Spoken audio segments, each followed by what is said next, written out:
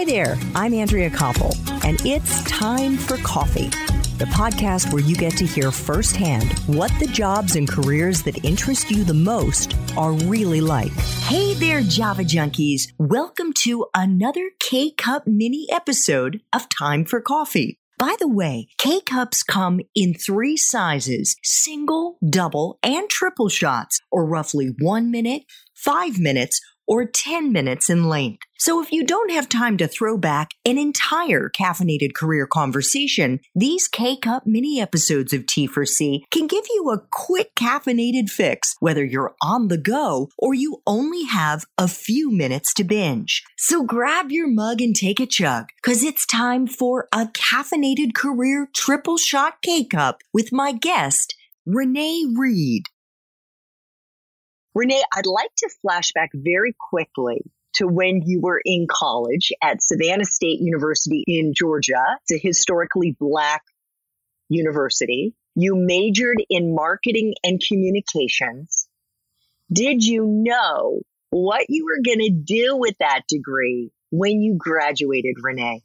Absolutely not. I actually started out as a radio and television major, and I just knew I was going to be the next Oprah, and I was going to have my own radio and television show. And then I made a pivot, I think my junior year, to marketing and said, okay, I'm going to do something in marketing. I don't know what it is. And it was actually PR marketing at the time. And I was like, okay, I'm going to do PR.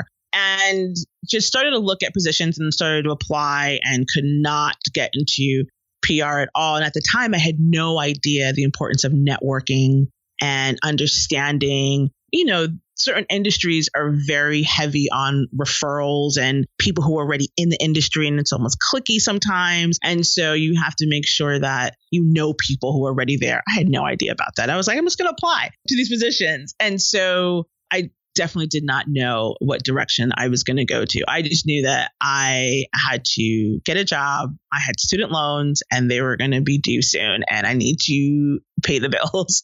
And so, I just applied to different positions and got a position as a project manager because as marketing. So I was just going to ask you, what was your first job when you graduated and how did you get it?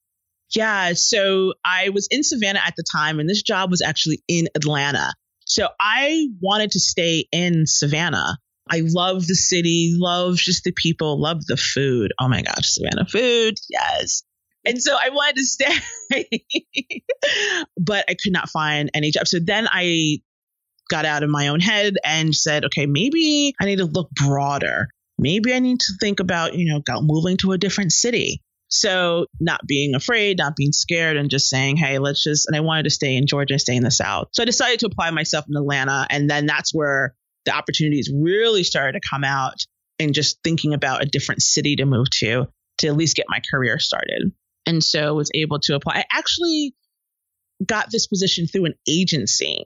And so this agency, it wasn't a direct hire. I went through an agency. They hired me. And then after 6 months, I was able to come on full time with full benefits to the company. So that was great. And my first experience, again, going through an agency and then going to full time. And even in that experience, it was kind of weird because someone had to campaign for me, not myself.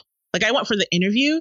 But in the agency, the recruiter, of course, is the one really making sure that they're negotiating your salary and things like that. So that was my first experience with that. So do you remember where that first job was, Renee, and what the title was?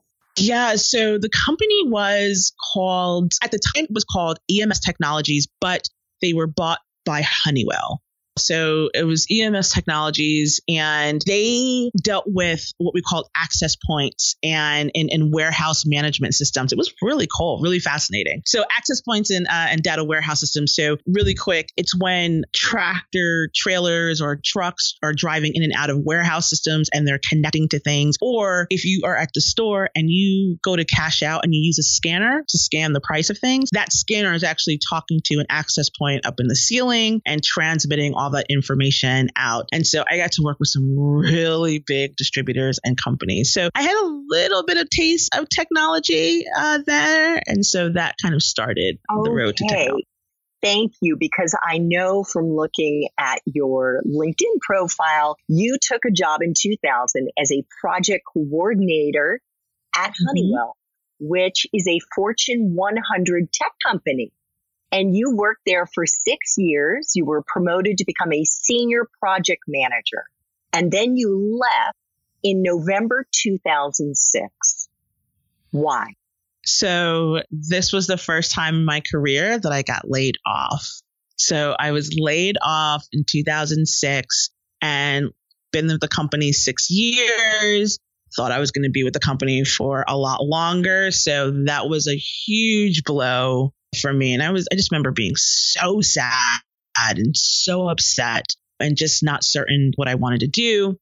Because again, I was ready to grow with the company. And I had always been taught that once you get a job, you stay there for years, you don't leave, you retire after 20 years. So I had never thought I was going to leave that job, worked with great people. And so this was this force function of, this is not forever. What are you going to do now? And then went into sales.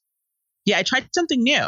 I was just like, okay, well, let's see what's out there. And I actually did sales and was a department head for a really big gym or fitness club. It was a 24-hour fitness club. Fitness.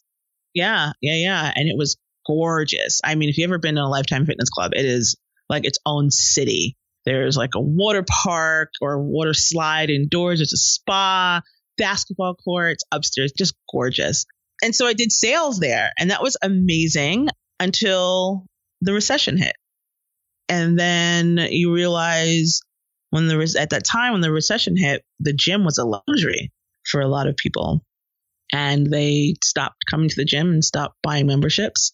And I had to leave there because I just wasn't making any money whatsoever. And then had the biggest shift of my career and took my degree, my years of experience, all of my skills, and walked into a restaurant and applied to be a hostess and a waitress. On your LinkedIn profile, you write, I'm listing this experience at Boca de Pepo to show others the path to UX wasn't a straight line. And I even leveraged skills I obtained as a hostess and waitress today as a UX researcher. The effects of the 2008 recession caused me to take my 4-year college degree and years of professional experience and humbly walk into a local restaurant where I was hired as both a hostess and a waitress. And as I shared with you, Renee, before we started this interview, I was fired twice in my 40s, and I was forced to reinvent myself, and the experiences were not related to the recession. But I can tell you it hurt just as much as if I was laid off due to the recession. And I had to swallow my pride, and I had to take a job that I wouldn't have otherwise taken and hold my head up high. And I say that because one of the questions I try to ask all of my guests is if they would share an experience in their lives when they stumbled, when they maybe fell flat on their face, and most important, how they persevered, and if there was a lesson that they learned in the process. So Renee, over to you. What would you say? Was it this experience? Was it something else? And what was the lesson that you learned?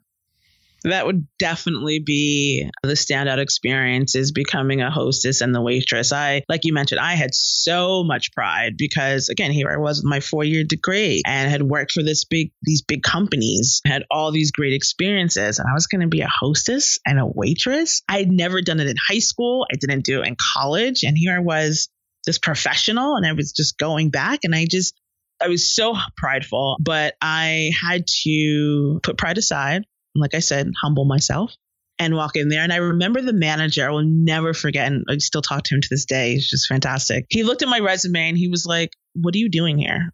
What are you doing here? And I just remember sitting back in the booth because we interviewed in the restaurant. And I was like, what do you mean? What am I doing here? And he was like, you're overqualified.